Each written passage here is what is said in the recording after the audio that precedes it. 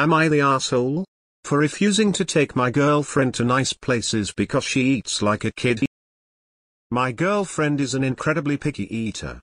Like I said in my title, she eats like she is 10 years old.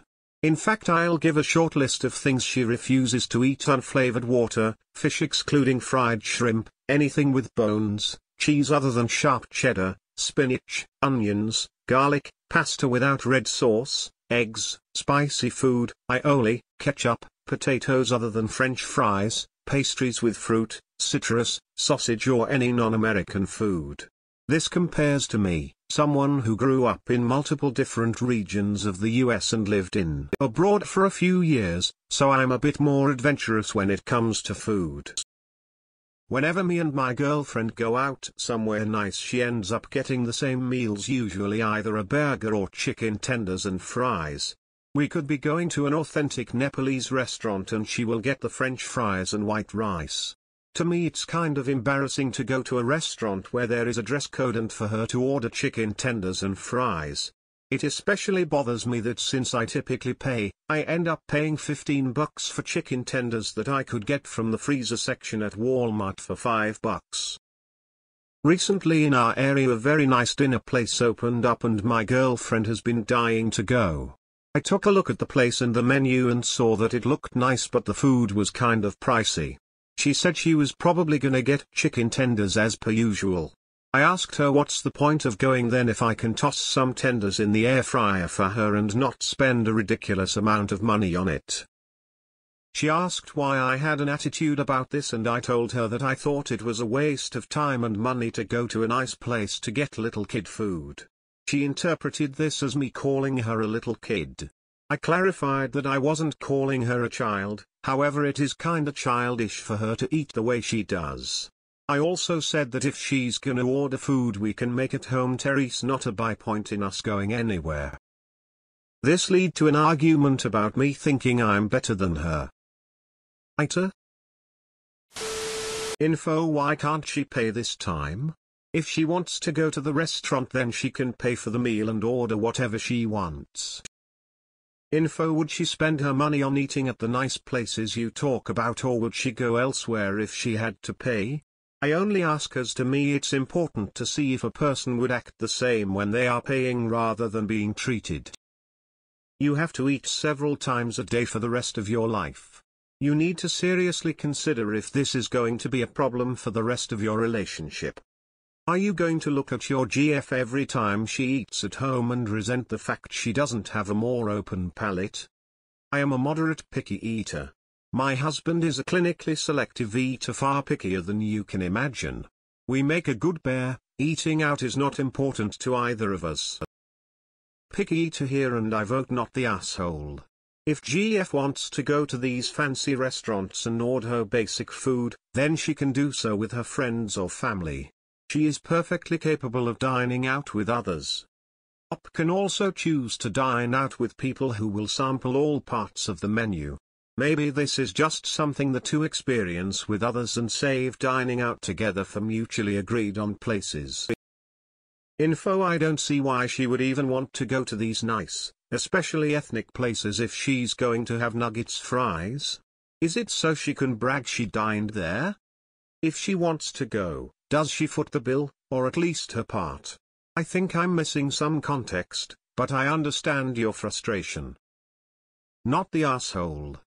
What's the point of going to a restaurant that is charging high prices for the food experience if you aren't going to actually take part in that experience?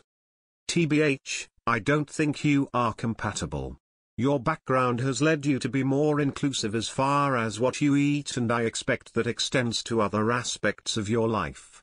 Your girlfriend doesn't want to grow past her comfort zone. I don't see how this can work out in the long run. Not the asshole. She could go and have a unique drink or something if she wants to experience the atmosphere, but without getting chicken tenders and fries for 3x the cost that they would be at a diner or from the store. I would not be willing to pay premium prices for the same, low-value food over and over and over again.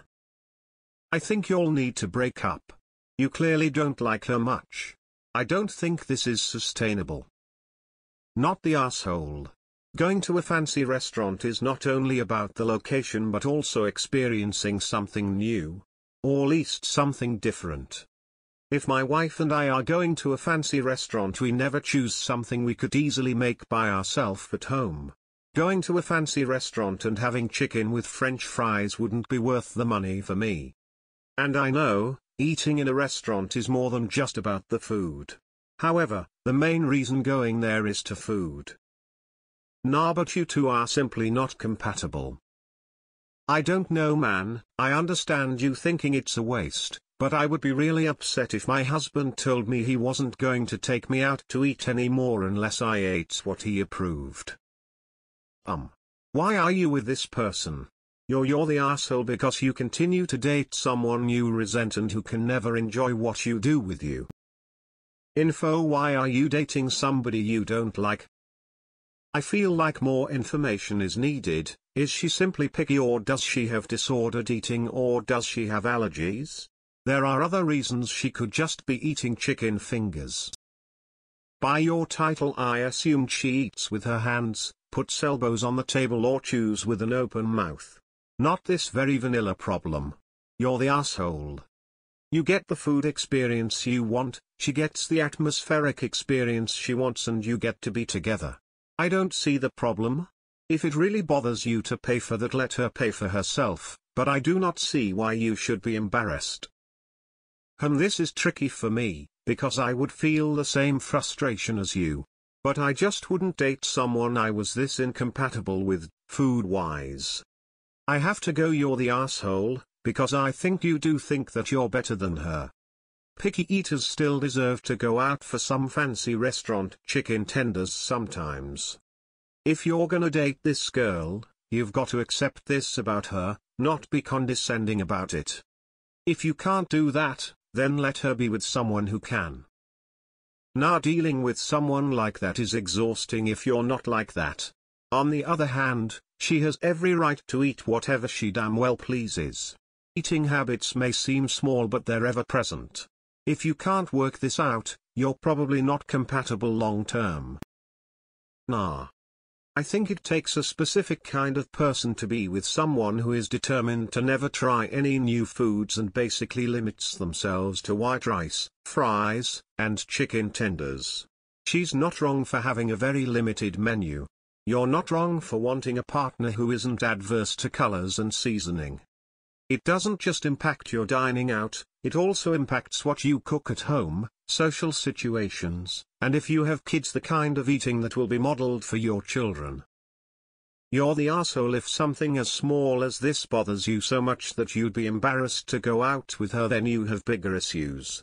If she's eating what she likes and you're eating what you like, what does it matter? Do you really care what the people at the table next to you think when chances are you'll never see them again? Let her find someone not so upset over her eating habits. People are who they are, and clearly part of who she is bothers you to no end. You're not the asshole, but at the same time she can eat whatever she wants. Why not compromise? Go out to eat, but each pay your own way.